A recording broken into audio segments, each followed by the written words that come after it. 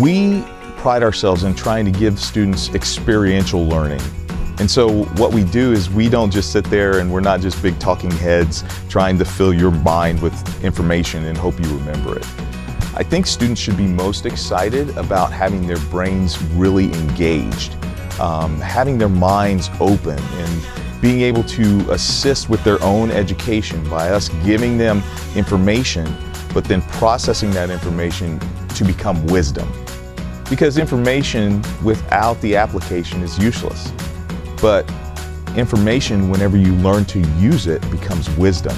And so that's what students should be excited about, is that it's not just an educational process, it's a life process that we actually take our students through.